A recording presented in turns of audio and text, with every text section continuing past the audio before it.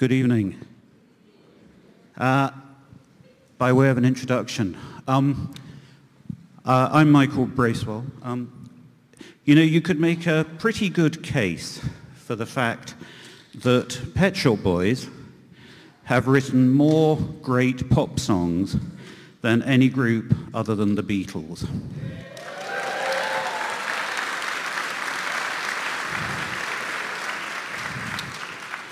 Thank you. Their songs observe, celebrate, lament, and challenge the modern world and the stages on life's way.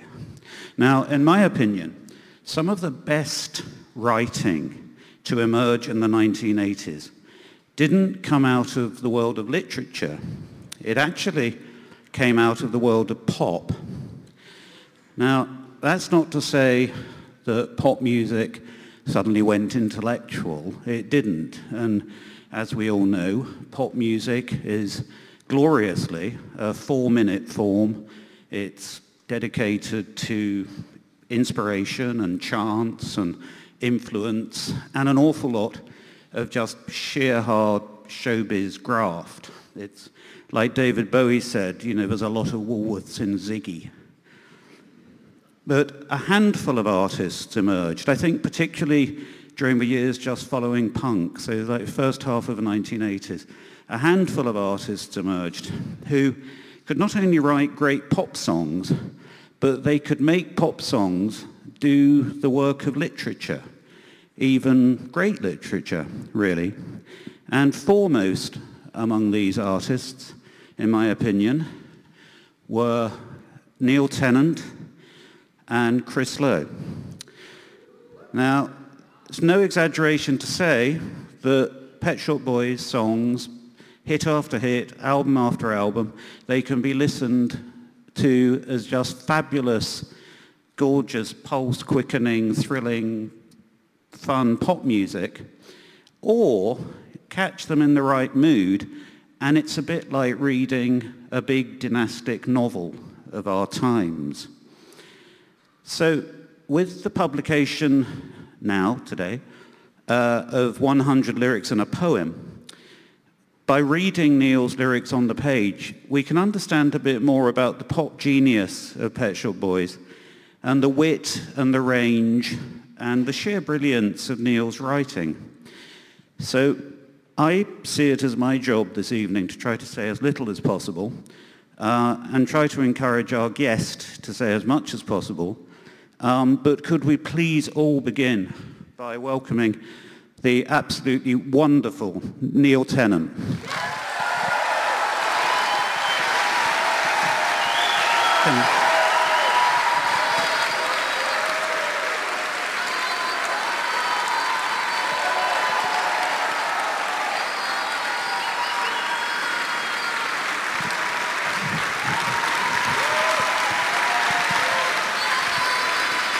Good evening.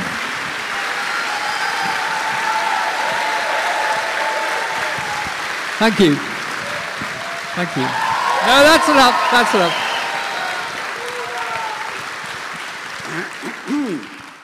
Right, well, just to kill that off, I'm going to begin with a really serious question. So here we go. Neil, a bit of background. I was talking to our mutual friend John Savage not so long ago. And we were saying how for our parents, if you were born in the 50s, the early 60s, for our parents and our grandparents, their great generational experience was World War. And ours was pop music. That was the big event that our generation rallied around. Do you think that's true? Well, it's certainly one of them. I mean, when I was a child growing up in Newcastle, in the particularly in the 60s, pop music was, for me and my sister, the most important thing. You know, we lived in the era of the Beatles and the Tamla Motown and the Stones, and all the family would gather round on a Sunday afternoon and listen to Pick of the Pops with Alan Freeman. And it was just sort of a national issue. And my parents are dead now, but my mother, until the day she died, always took an interest in what was number one. And it was definitely a big national interest. And as we travel around the world, I'm always aware that I made this remark actually at Dusty Springfield's funeral when I said a few words about Dusty, that British people take pop music really seriously in a way that I don't think Americans do unless they're particularly interested in pop music, whereas in Britain it's always been a very strong general interest. I mean, in the introduction to your book, you write, it's extremely interesting, you write autobiographically about how you started to first write lyrics and so forth. And I suppose one of the things I wondered was, how important do you think being a fan is to being able to write a great pop song? Well, it's being a fan, as I mentioned, for instance, of the Beatles, that gives you the spark that makes you think, I want to try that. And the Beatles were a very, very musical. I mean, the 60s period was so musical in that every week an incredibly unforgettable record, at least one, if not 5, came out that we would still, if you're the right generation, we would still know now. And so that made you want to join in. And, you know, one of my earliest ambitions as a child was first to be an actor, but I realized when I joined a theatre group I wasn't very good, was to be a pop star and to write my own songs. And I taught myself, as I say in the introduction, to play the guitar. And this is where I'm disagreeing with what you've just said. I then couldn't be bothered to work out other people's chords. So I'd start playing a song on a chord, and then I'd start writing something based on that chord myself. And they were rubbish, these songs, but there was something exciting about doing it, and I really got the bug for doing that from a very early age. Because I'm probably going to get the name wrong, but you had an early folk experience with did you have an outfit called Dust? Am I right in thinking? Well, I was in a group my first group was called Dust, and this was a bit, so we'd gone through the 60s, and I could play the Beatles songs on the guitar and other, I think I mentioned in the book, we had on our piano at home the assorted songs from Mary Poppins. And I've always liked Chim Chimney, Chim Chimney, Chim Chim Cheroo. It's a good it's a good chord change. And then I met a friend who was obsessed by the Incredible String Band. Now, if you ever heard the Incredible String Band, when you first hear them, you think it's ghastly beyond belief. And then you realize it's one of those rare groups of musicians or artists. They're their own culture. You probably never liked the Incredible String Band. Well, oddly, I'm sorry to interrupt you, but I'm just going to advance because here, question 13 was justify your liking for the Incredible String Band. Well, we can jump forward to question 13. Well, they wrote songs that were a strange and sometimes uneasy mixture of folk music, Scottish folk music, blues, and also, of course, the important thing, psychedelia. I've always liked psychedelic music. And that combination, and also the fact that they weren't ruthlessly professional, although good musicians, they brought in non-musicians to play with them. And it created a sort of tension which made them really, really special. And of course they did, when we started going to see them at Newcastle City Hall, they would do semi-theatrical productions.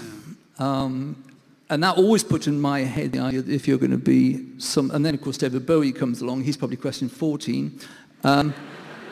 When he came along and he was theatrical as well, it sort of linked in my brain pop music with theatre. I mean, I think we're actually swiftly turning this event into a seminar on the Incredible String Band, but your question was, that's where Dust came from. So we had a group that, like the Incredible String Band, had 2 guys playing guitars and 2 girls singing, and we called them Dust. Good name. You did once, I think, coming back to the Incredible String Band, you did once have an interesting theory that they were the sort of missing link before T-Rex. Well, T-Rex started off, Tyrannosaurus Rex, as a sort of knockoff of the Incredible String Band, and supported, we're still on the Incredible String Band, and supported the Incredible String Band in the early days. So yeah, for me personally, in between the Beatles and David Bowie, which is not a very long period, it's only about 2 years, there was the Incredible String Band and then T-Rex. Yeah. Okay, moving on. Another slightly serious question, but it does come across in the lyrics. I mean, obviously one of your biggest hits, Pet Shop Boys, It's a Sin. And you do write in the introduction to the book, and you've spoken about it before in interviews, about having a Roman Catholic education. Now, I mean, within the literary world, obviously, being a Roman Catholic is, can have, think of Graham Greene, Evelyn Waugh, it can have a big effect on your writing. Do you think that your Roman Catholic background shaped your attitude to writing, shaped your subject matter, or did it just shape everything and your writing with it? Again, it's a bit like the Incredible String Band. It gave me it gave me a sense of theatre. I mean, I was an altar boy from the age of 7 or 8. And, when I was 8 years old, I would get on my bicycle and drive to the Sacred Heart Church in North Gosforth for 8 o'clock Mass.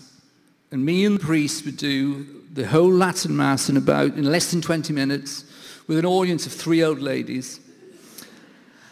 And it gave me a sense of theatre because he wore interesting costumes, and on Sundays there was incense, and it definitely psychedelic. It gave me a sense of ritual, which I've always, it's no accident in our first tour, directed by Derek Jarman, I'm dressed as the Pope.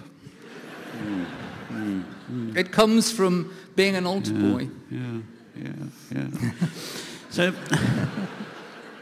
which leads us on a slightly Catholic question, actually, which is how important is personal sadness and internal conflict to being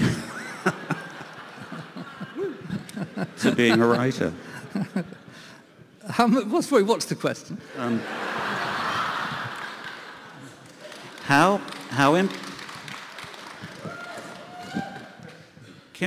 How important is personal sadness or internal conflict to creativity? I probably don't think of either of them, but they're probably another. You said about living through the war. I thought you were going to say that our generation's war was AIDS. Was living through, which we still do, but maybe not in such a totally tragic way, in terms of Britain anyway. And, when Chris and I became famous, this is also mentioned in one of the commentaries to the songs in the book, my best friend, who was in Dust, it's called Chris Dowell, came back from Sri Lanka where he was teaching, and he had a very bad cold and all the rest of it. And Chris and I were doing promotion for Suburbia, and he suddenly phoned up, and his partner phoned me up and said he'd been taken to a hospital. And you suddenly realised, in those days, HIV was regarded as the beginning of AIDS, and that he had AIDS. And so for all of those years of Left to My Own Devices and It's a Sin and making records with Dusty and stuff, I was in St. Mary's Hospital, Paddington, visiting this very close friend of mine who was just dying gradually, and there were good days and bad days. And it was impossible for that not to go in the songs. But I remember when we wrote It Couldn't Happen Here, that was about, It Couldn't Happen Here was referring to AIDS, and the fact, this is in the book as well, that me and Chris Dowell, Christopher Dowell, had a conversation where he was saying that he'd read, it wasn't going to happen in Britain like it did in the United States. And then, of course, it did. And so it really informed everything I wrote, or a lot of what I wrote. But it couldn't happen here as a very oblique lyric, because I wrote it and I didn't really want Chris Dowell to know what it was about in case he was upset by it. So it's a very sort of poetic lyric and rather oblique, because I didn't want to say it in an obvious way. And that, went on, as you know, through Your Funny Uncle and Being Boring. And it goes on to The Survivors, which I think comes out in 1996. And after that, I didn't know anyone else who died of AIDS. But during that, the first 10 years of the Pet Shop Boys, I knew, a lot of people who disappeared because of this. And so that had a profound effect. I mean, it's interesting because, I think I first interviewed you and Chris probably in 1989 for Blitz magazine with the writer John Wilde. And at that time, the two words which were thrown around about Pet Shop Boys, it seemed to you, if you were a journalist, was, that it was melancholy and that it was ironic. And I've seen, I think the melancholy persists in your writing. I think every album has normally one or two melancholy songs on it. I never really got the irony thing, though. Could you actually maybe talk a little bit about both those? It down to when you write something which later you feel is very melancholy, but also, have you ever felt that what you're doing is ironic, or is you? Well, right at the beginning we wrote Let's Spend Lots of Money, which was a satire, and the line "Let's Spend Lots of Money" was actually a good idea, and so we wrote this kind of ironic satire about Thatcherism and that whole loads of money thing that was just, that was in 1983, and but I think that became such a famous song that everyone assumed that everything we did was a sort of ironic satire. And I always say to people, if you listen to our first album, it's so full of heartfelt longing, and but the satire and the irony is obviously creatively stronger for the audience. That people, maybe that was more original, because there's a lot of pop music of melancholy and longing, but there's not that much. There's Ray Davies, there's not that much satire and irony in pop music like there is in a sort of ballad of longing, which there's gazillions. But both had a truth for us. Chris and I have satirical personalities, particularly Chris, I think, in fact, probably more than me. And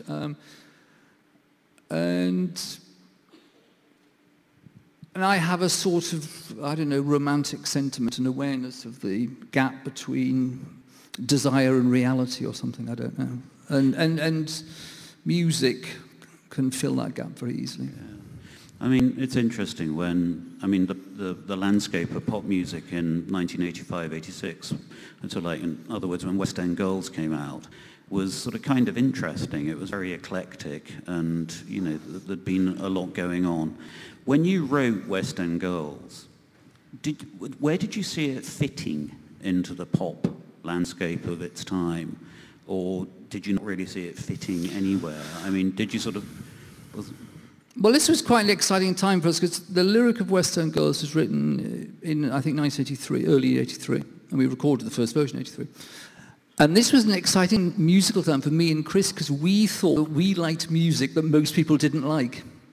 And that music was basically gay disco, which became high energy music, and finally by the end of the 80s became Stock Aitken Waterman, the sound of pop.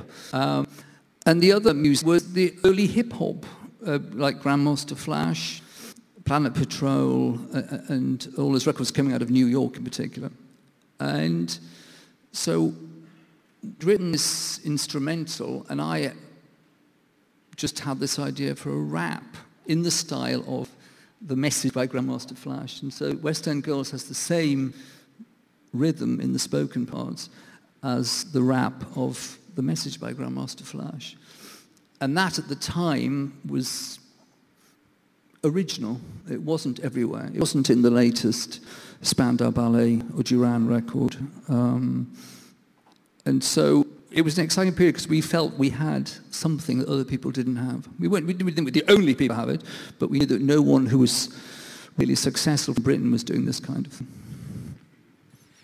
I mean, do you feel that over the years your lyrics, I mean, reading the book, that your lyrics have become more complex, more, I mean, I think sometimes reading the lyrics of, the first two albums, for instance, they seem, shall I say, more pared down. Then you sort of look at a later song, say something like The King of Casanova in Hell, or Love is a Bourgeois Construct, or things like that. They're quite complex, they're quite wordy. And I was wondering whether you feel that your writing as a lyricist has become denser, if you want. Well, I try for it not to be dense, because at the end of the day it's pop music, and that's not really a medium for density, if that's the right word.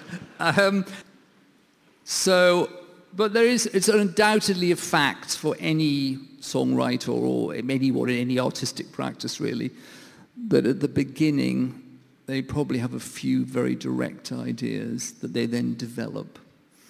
And I think that's no different with us, because I also think musically you've written so many songs, you know more about it. I mean, I really like to be direct, but then I suppose you have an idea of where you could take a pop song. Sometimes you have an idea where you could how to write a Pet Shop Boys pop song, like Love is a Bourgeois Construct. You think of that, and you think, oh, that's really Pet Shop Boys kind of idea, isn't it?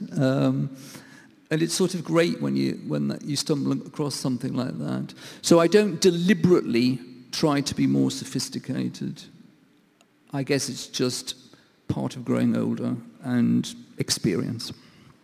Because I mean, the other thing that I'm sure when people read the book, if you haven't read it already, the annotations that you give to each lyric are incredibly interesting and reveal all kinds of fascinating insights into your lyric writing process. And one of the things that I was struck by was that you're a very close and serious reader of social and political history. And there must be more than half a dozen lyrics out of the ones in the book where you say in the annotation that it was inspired by or is a reference to sometimes some really quite complex aspects of modern European history and things. Well, in compiling the book and then writing the commentary for each one, I actually after a while became embarrassed by, I thought, God, all I do is nick these ideas from books. And I was sort of quite surprised how many there were, to be honest. I didn't think I did it that often. But I suppose what I'm trying to do is take something, just a little aspect of something from a book that interests me and put it in a pop song. And also I try to put it, as it's a pop song, to put it in a... Well, there's two things. I think in a pop song you can say mysterious things that you don't necessarily have to understand. I mean, when John Lennon wrote Strawberry Fields Forever, you sort of understood it and you sort of didn't. And there's something sort of great about that. And that kind of song, Incredible String Band, of course, we're very much like that. I've always liked that kind of song. Bob Dylan, I mean, there's many Bob Dylan songs you don't really understand. And Bob Dylan actually has always been, over many years, has been quite a strong influence on me. And I've forgotten what I'm talking about. Actually, you're... Well...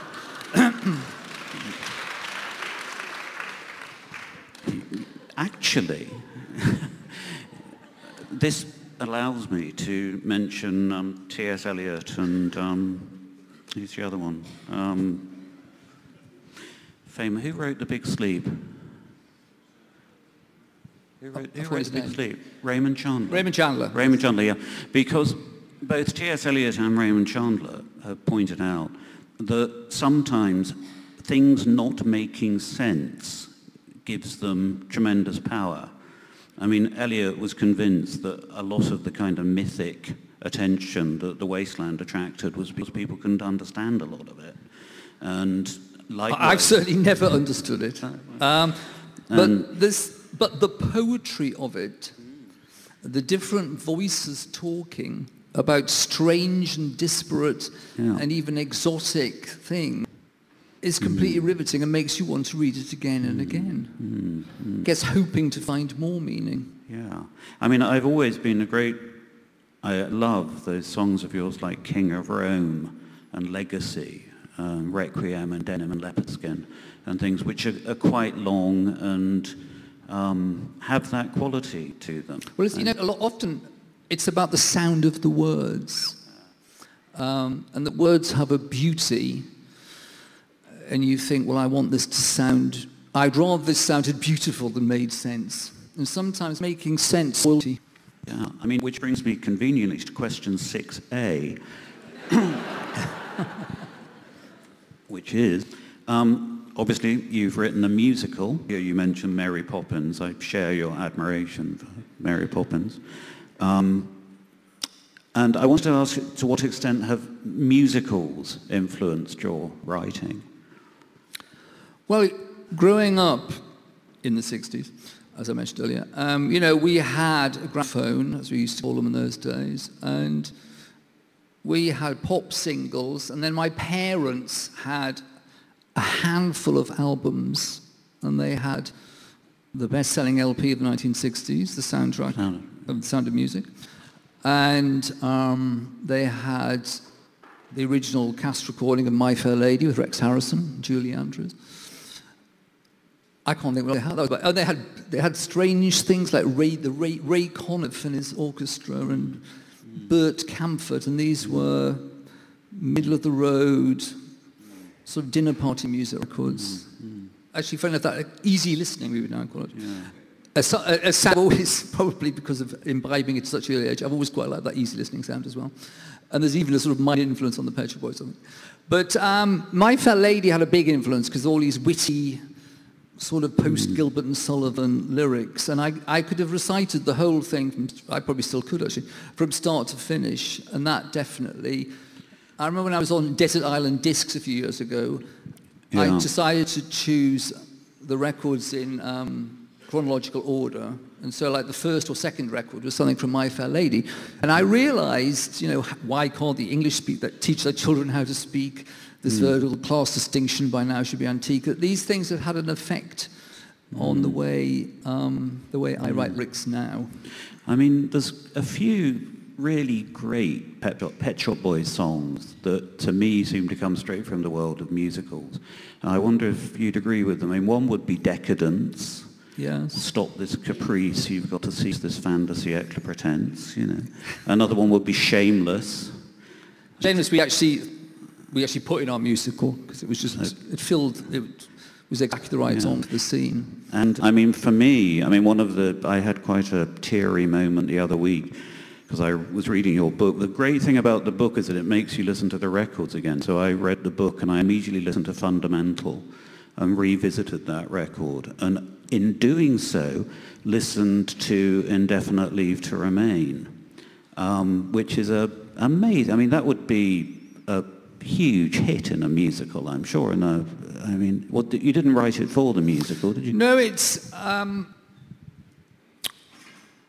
just describes a scene that comes out of a memoir. It's John Lennon's wife, Cynthia Lennon, as I say in the book. I read her memoir, and Cynthia Lennon came back from holiday, and she came back home to the house she shared with her husband, John Weybridge in Surrey. And she went into the house to say, we're all going into London for dinner, you're going to come? And there was John sitting on the sofa with Yoko, sort of intertwined with Yoko. And she says something along the lines of, she realized at that point the marriage was finished. And I just thought what an awful moment of realization. And also, she dealt with it in a very English way of being a bit embarrassed and a sort of apologizing and leaving. It's interesting because you're recalling a song you wrote called I Made My Excuses and Left. What did you just say, sorry? Indefinite Leave to Remain.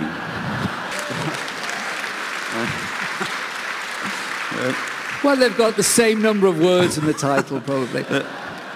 There's a link. Yeah. There's a well, link. To be fair, they're on the same album. They're on the there's another link. Now then, what were you saying about Indefinite Leave to Remain? I was saying about... I thought it went a bit quiet there. Well, Indefinite Leave to Remain, I'll just launch it anyway. We have a friend who comes from Sri Lanka, and he lived here for a long time. And he finally got British citizenship. Yeah. And I signed his form. And the form was called, Indefinite Leave to Remain, or that was the certificate you got when you got citizenship. And I said, wow, what a beautiful phrase, indefinite leave to remain. And it immediately suggested to me the idea of a love song where two people have been together and broken up, and one of them has realized it's all a mistake and wants to come back and wants to get married. What was the question? Well, no, that was, I think we've, yeah. The point being that there's a lot of poetry I think that's the biggest, source for me. Yeah, I think also, not wanting to embarrass you, I think that Indefinite Leave to Remain in my book is one of the greatest love songs I've ever heard. I think it's... Thank you. Thank you. Well, I can't really think like that. But when we wrote it, I was... we wrote it in Naples, actually. I was... I love the sound of the words, just this phrase, indefinitely leave to remain. There's another question. Chris Heath, who has worked with you a lot, the writer, wrote an absolutely amazing book called Pet Shop Boys versus America. Yeah, what a great book. I think it's going to be republished by Penguin. Yeah. And the other one, literally, I think. We're in discussions anyway. Yeah, yeah. And he gives this most amazing account of an early relatively early Pet Shop Boys tour to America. And then I was looking at the lyric book, and I was really interested to notice, or I felt, that whereas an awful lot of writers in pop and rock music are inspired by the glamour of America, of Americana, reading your lyrics, and particularly reading the annotations to them, it seems that you are almost more inspired by the glamour of Russia and Eastern Europe. Is that true? That you're really probably more sort of turned on artistically by Russia and the East than you are by the States?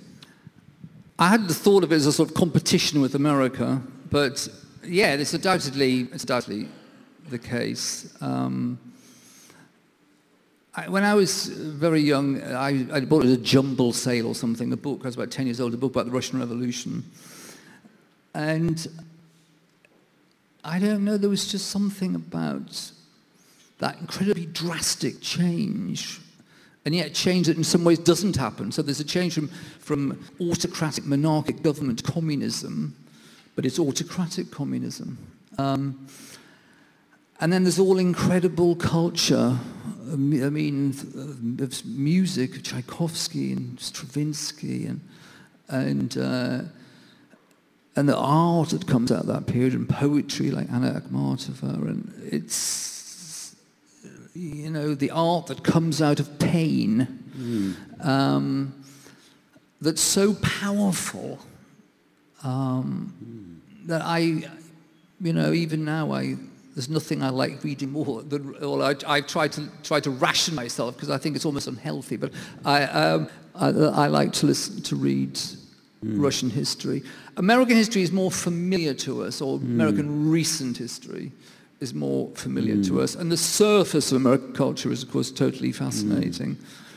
But there's something, and also Russia doesn't reveal itself easily, to put it politely, and I think that is fascinating as well. Yeah, because it's interesting, even on Nightlife, I think, there's a song called Happiness is an Option, where that has a Slavic proverb in the middle of it, doesn't it? Well, someone told me it's not, a Russian told me this proverb does not exist in Russia.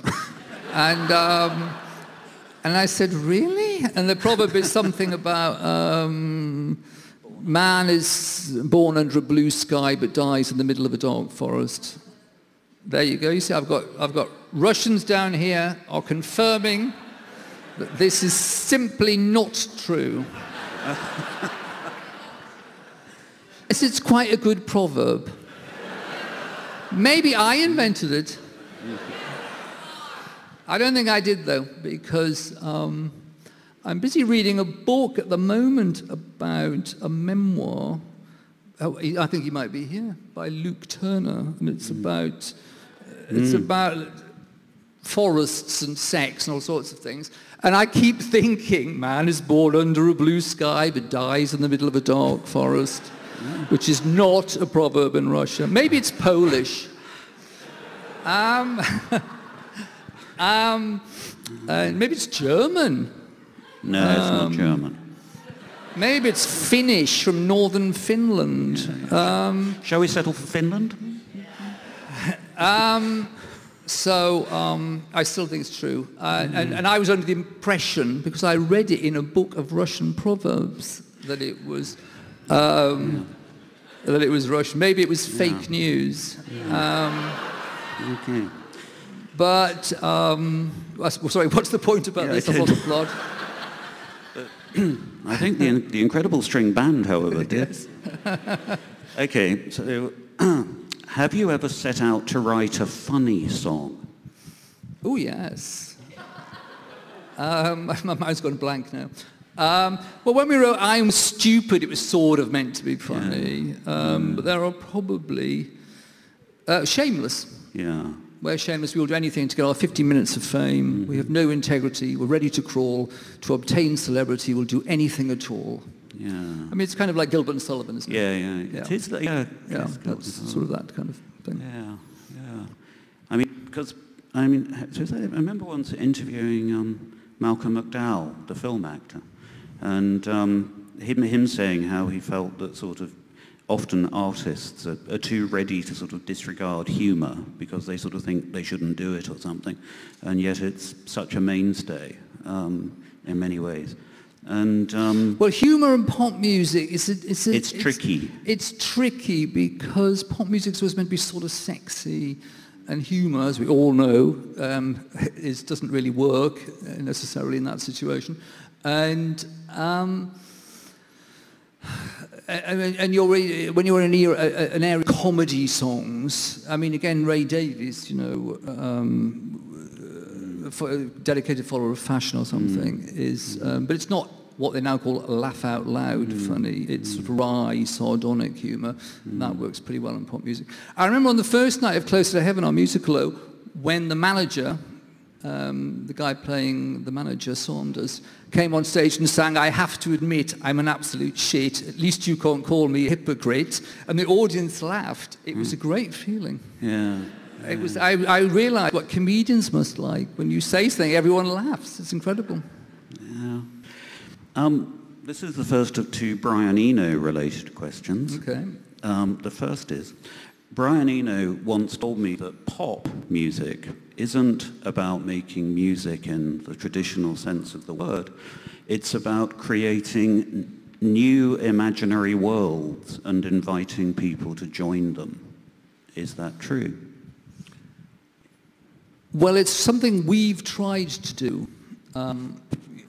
When Chris and I first started writing songs together, then it became the Pet Shop Boys, and we took it pretty seriously right from the beginning, I think. But we had the idea that we were creating our own world. We've said this many times in interviews. And that we might invite people into it, like Dusty Springfield or whatever.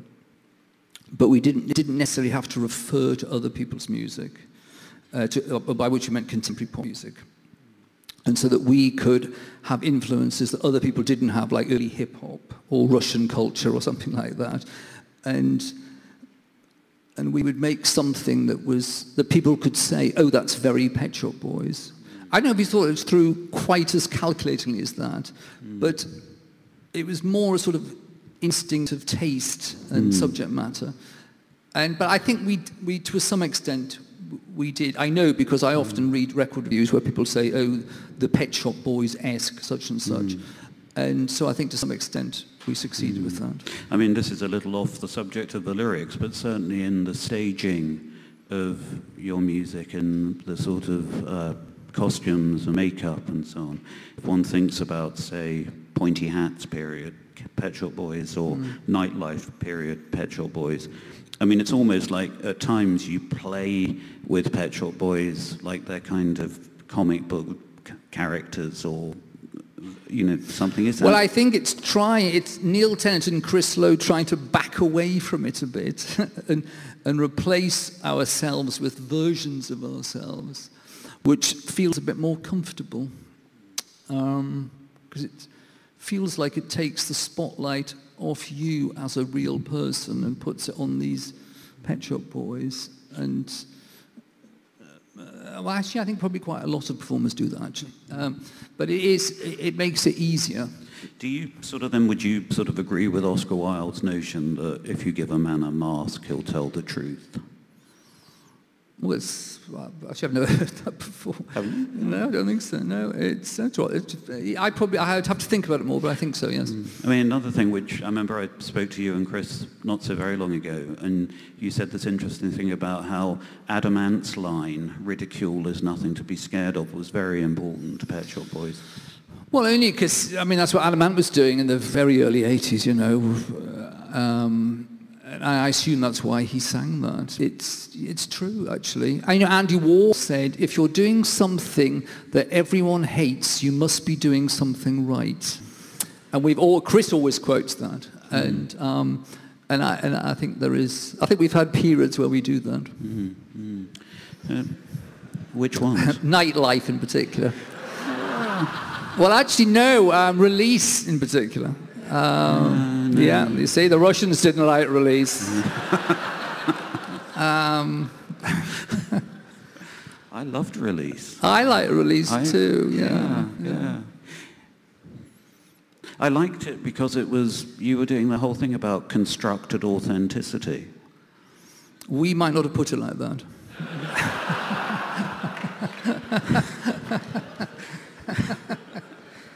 Okay.